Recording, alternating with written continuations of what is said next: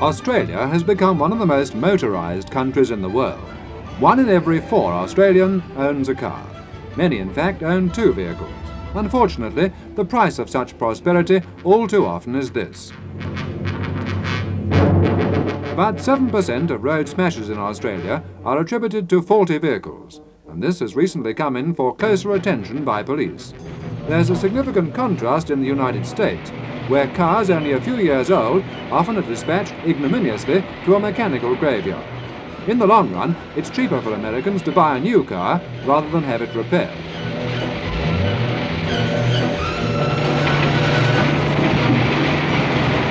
The shredded remains of a car which had no time to age. In Australia, it might be said that more latitude is shown. Ancient and derelict contraptions often continue their days far beyond a normal lifetime of service.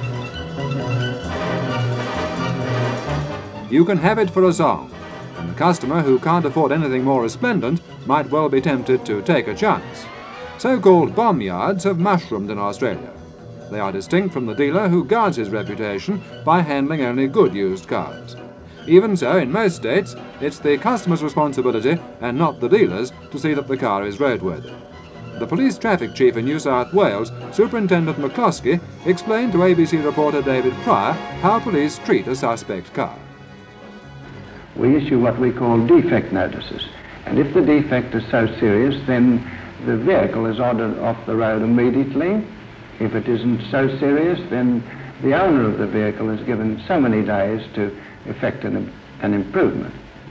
Superintendent, do the police inspect cars which are up for sale in second-hand car yards if they consider them defective? Not as a general rule. We do not enter second-hand yards for this purpose. But I feel that the time is not too far distant and when we'll have this power. It's most essential in my opinion. Some defective vehicles are weeded out by pre-registration checks and during pre-purchase inspection by motoring organisations. In New South Wales, nearly 2 million members of the NRMA are entitled to an expert inspection service for a moderate fee. David Pryor consulted the chief engineer, Mr. Gaffney. Well, here it is, Mr. Gaffney. I bought it last week for £70. Doesn't look too good, but I think it's safe. Everything works. Could you check it over for me and see if it's safe? I wouldn't say it's a Rolls Royce. We'll have a look at it. Alan, have a look at this car, would you, Alan? Check it over and see if it's quite safe and let us know later on, will you? Okay.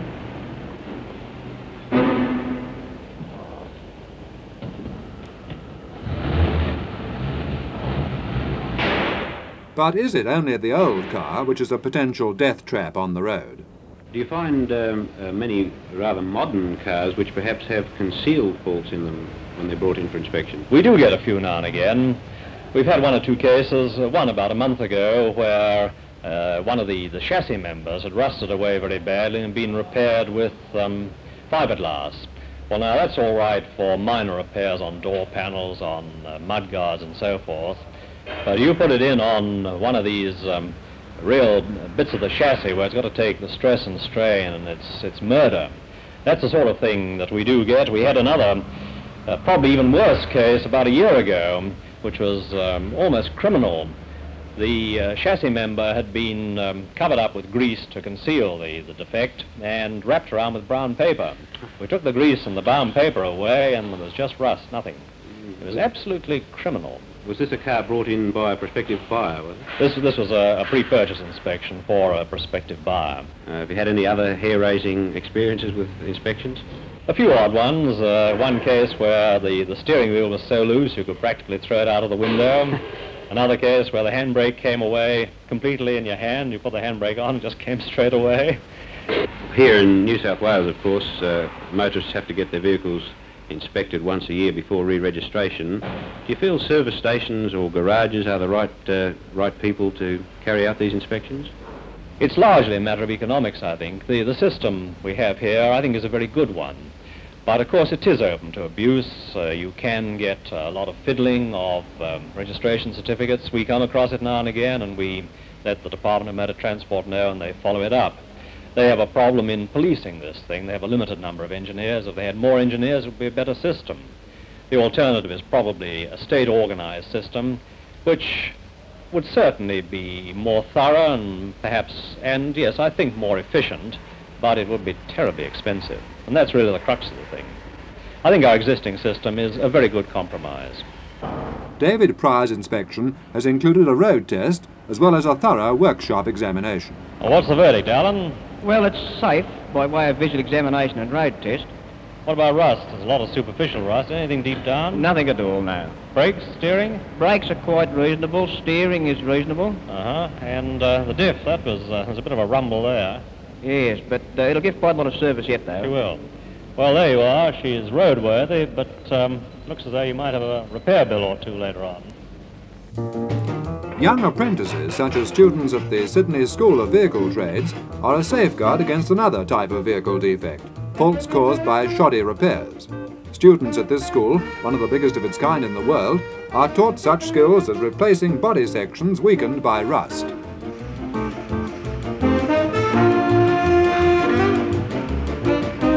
Rust bucket is a descriptive term now in popular use, and Mr. Don Waite, the school head, has collected some startling examples.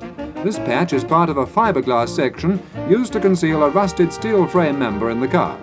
It might well have caused fatal loss of steering control at high speed, but the fiberglass fell out and the car was condemned during annual inspection.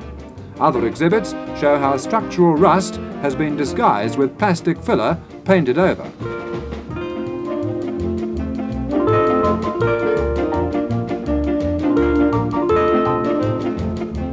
In this vehicle, fiberglass cloth had been stretched across the entire floor to cover gaping rust holes and support the driver's feet.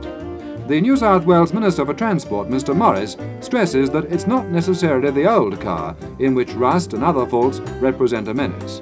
Here at his home in Newcastle, Mr. Morris keeps his sedan in perfect condition. The car is 18 years old.